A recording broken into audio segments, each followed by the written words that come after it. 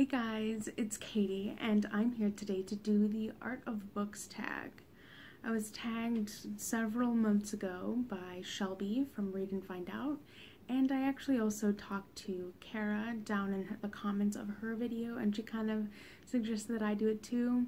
So I'm saying I was technically tagged by both. And before I get started, I just figured it would be important for me to just tell you guys that I'm making a conscious effort this year to not mention the same 10 books in every tag that I do.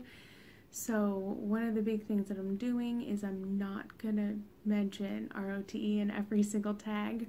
I was looking at these questions and I literally answer every single question with something from those books. So I'm just putting that disclaimer out there. They answer all of the questions of life in my eyes, and so just know that every answer I struggled was my first thought was to mention that, so I'm just not gonna do that. So you might see some new things or some surprises, but you might see a few things that I've talked about as well. So without further ado, now let's just jump on into the questions. Number 1, colored pencil, layering. In colored pencils, layering tones gradually build up a drawing using several colors. What book had several complex layers to the plot?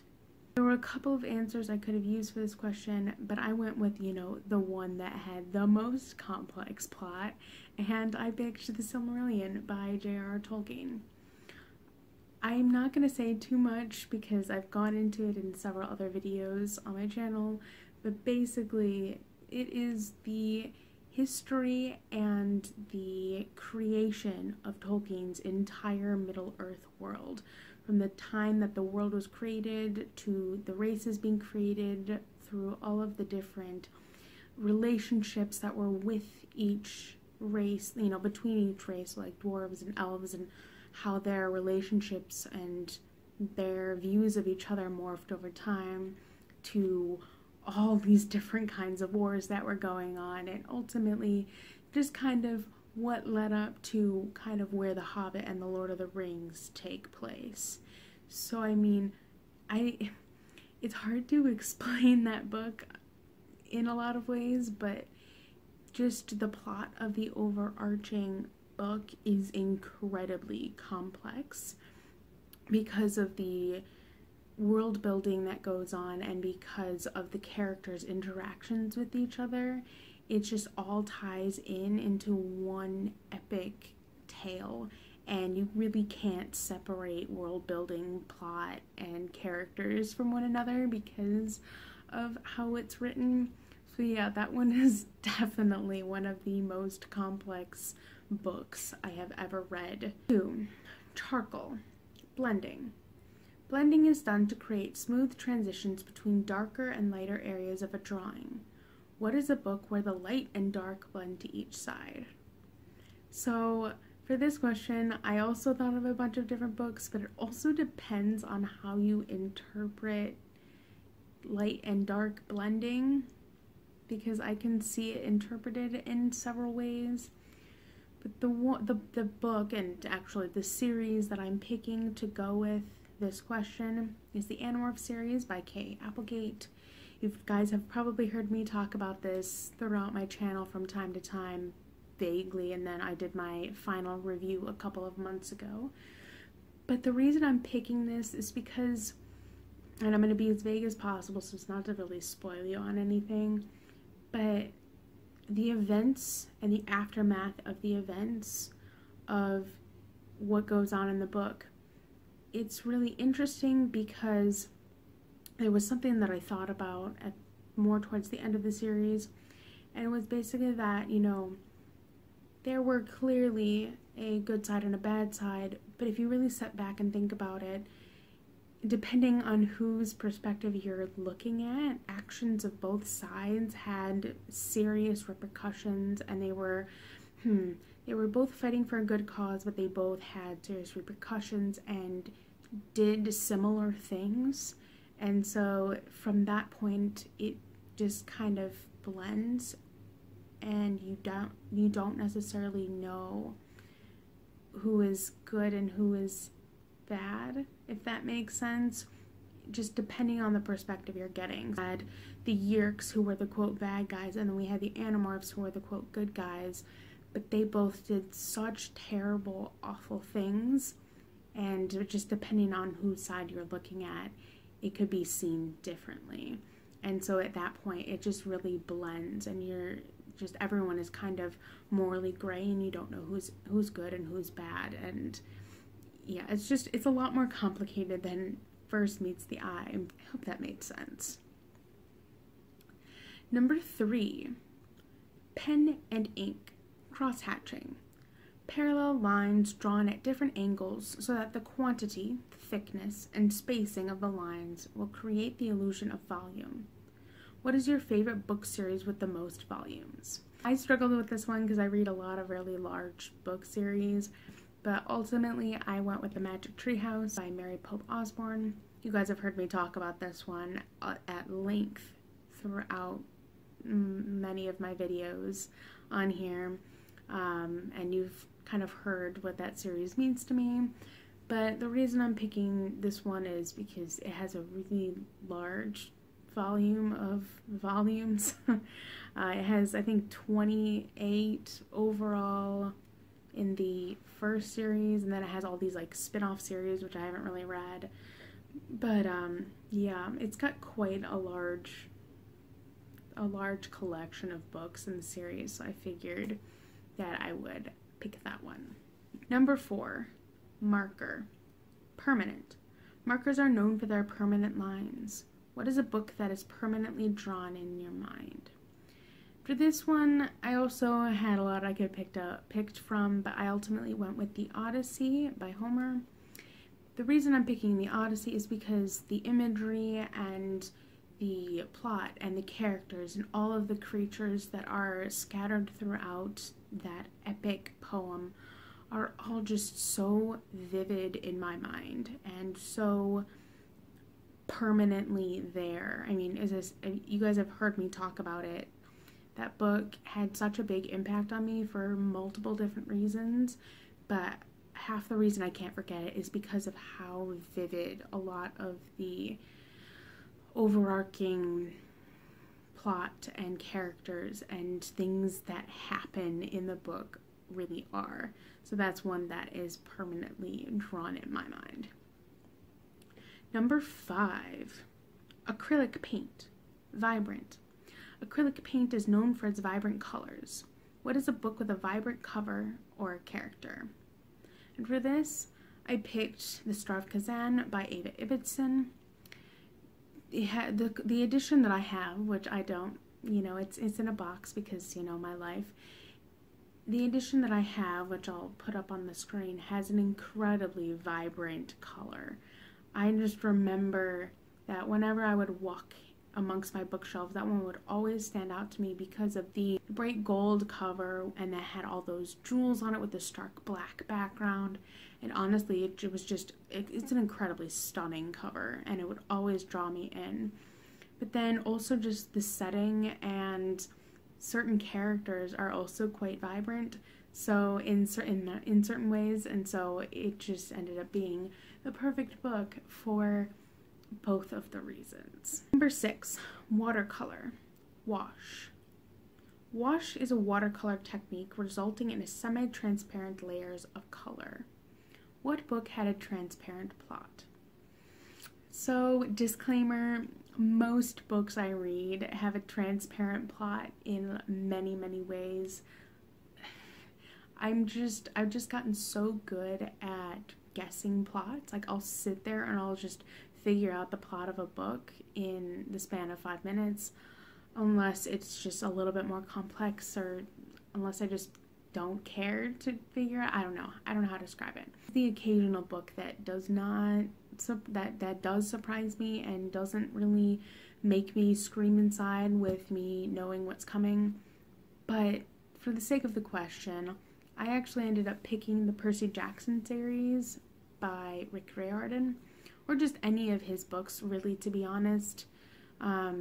Knowing the myths like I do, and just kind of figuring out the formula that he's using to write his novels in, and just, I don't know, the way he's written the books, it's just made it incredibly easy for me to generally figure out what's going to happen, at least this far. You know, I'm only on getting ready to start book 3 of the first series of Percy Jackson and the Olympians soon, but so far it's just been a pretty predictable story and plot line.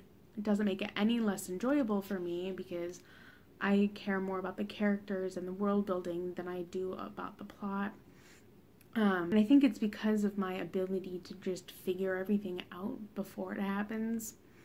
But yeah, those books are definitely one series out of many that had a predictable plot. Verse 7. Oil paint. Texture. Oil paints are thick and can keep their shape to help build the illusion of an object with texture.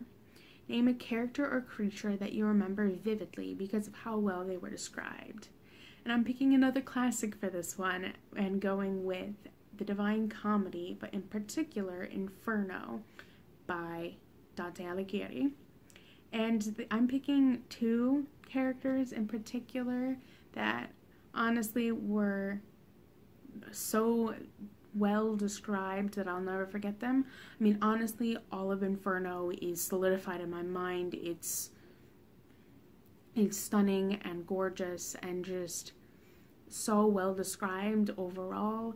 But the 2 characters I'm picking, or creatures I should say, that I'm picking from that portion in general are Cerberus, so the 3-headed dog that guards the gate to hell, and also Satan down in the 9th circle of hell, with him eating the 3 treasonous traitors of Brutus, Cassius, and Pontius Pilate. Because he's got, he's got Brutus in one hand, Cassius in the other, and Pontius Pilate in his mouth. And it's just the way that the 9th circle of hell was described, but also Satan as an overall creature, that he's, you know, this icy creature rather than this fire creature that everyone automatically assumes. It's just so well done. The imagery and the word usage is just stunning. And so I will never forget, really, just Inferno in general, but those 2 creatures in general. Number 8, digital paintings, new age media, new age style of art media. What is your favorite new release book? So if you guys don't know this already, I don't read many new releases because I have such a backlog of other books that it's ridiculous. So I tend not to get new releases. But this year, 2019, I did manage to read a new release because, I needed to get my hands on this book immediately. And that is The Winter of the Witch by Catherine Arden. And that's book 3 of her Winter Night trilogy. And it was so good. It's so good. It's stunning and phenomenal, and I'm just so glad that I decided to read it when I did, because I was not going to be able to wait to get to it, because I was dying inside, and I've become garbage for that trilogy. So yeah, I'm really glad that I picked that one up, and that is probably going to be the only new release that I get to this year, because it's just not going to happen with anything else. As I said, I have too many other things to get through that I already have, or just other things I want to read. Number 9, canvas. Blank canvas. Nothing better than a blank canvas to start drawing out your ideas. What book had the best original ideas? And for this, I'm picking The Sea of Trolls by Nancy Farmer. This is a trilogy that is Norse-based, and I will continue to recommend it to all of you guys for the rest of time, because not enough people talk about it, not enough people know about it, and it deserves more credit than it gets. because not only is it original, because in the fact that I don't know really any other Norse fantasy works, besides Rick Riordan's Norse series that's in the works right now. I think he's got 3 of them out, 4 of them out. I don't know anymore. But other than that, I don't know any Norse-based fantasy that is this well written, because you just don't hear it talked about. But not only is it pretty historically accurate, but it's got language, like clearly Nancy Farmer did her research when writing the series, because she's got the mythology down, she's got the historical events that surround it down, and she's included language from that region that actually makes sense. And she has a glossary in the back, which I highly appreciate.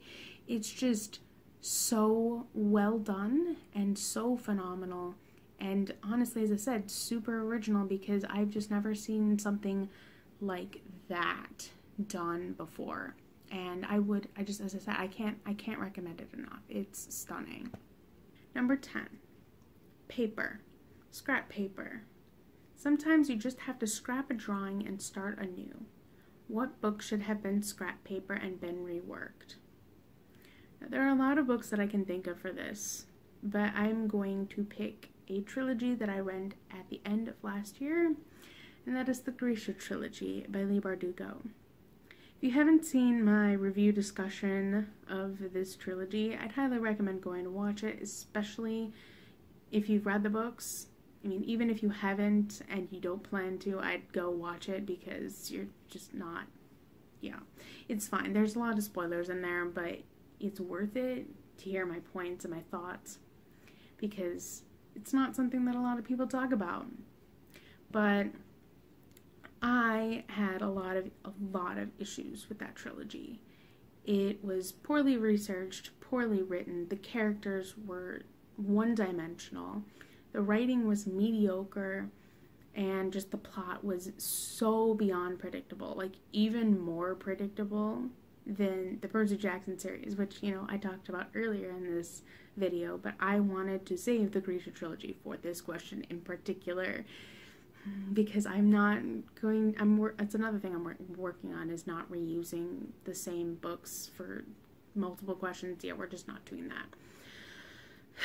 But as I said, I had just a ton of issues with this trilogy.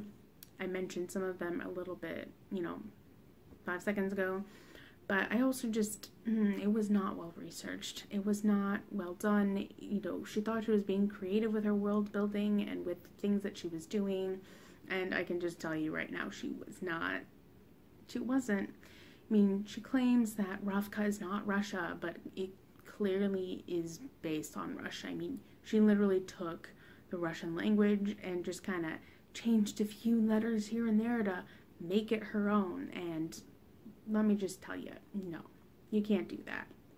And I just took so many different traditions and folklore from Russian culture and just kind of bastardized it and kind of did her own thing with it, and it made me mad. Okay, so I just had so many severe issues with this book that honestly, you could throw it into a fire and it would, catch on fire and it would be fine and I'd still be mad about it. I lost so many brain cells reading that trilogy, and I'll be salty about it forever. So I mean, definitely scrap paper that needs to be reworked. So that's my salty tea. And on that note,